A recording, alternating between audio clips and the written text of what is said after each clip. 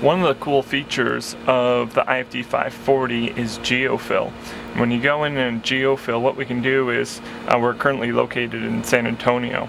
As you look, you can see here are some waypoints that are nearby, and I'm going to show in a second, as I go through this nearest section, you can see, as I get to nearest VORs, you can see San Antonio VOR, and then you have Romeo November Delta, and SSF for waypoints from the VOR. If I go to my flight planning page from San Antonio, as I get to the flight planning page and I press in, when I press waypoints, GeoFill is going to take into account the first place that it recommends is San Antonio.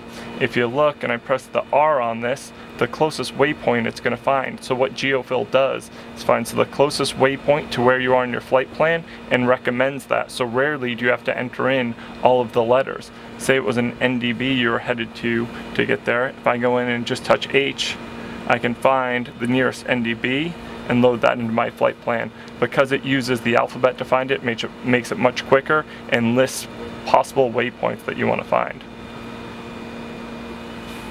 And then hover touch.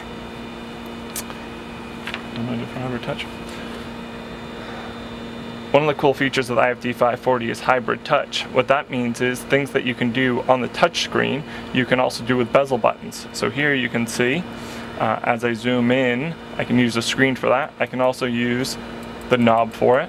I can also use with radio frequencies, I can dial in the frequency using the knob, or I can type it in using the touch screen on it, which allows you to quickly and easily enter flight plan and make changes to that.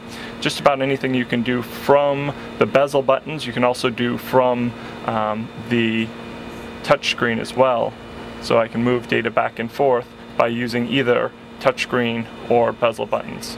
This allows the pilot to determine whether they're on the ground or in smooth air or in turbulent air, what process works best for them.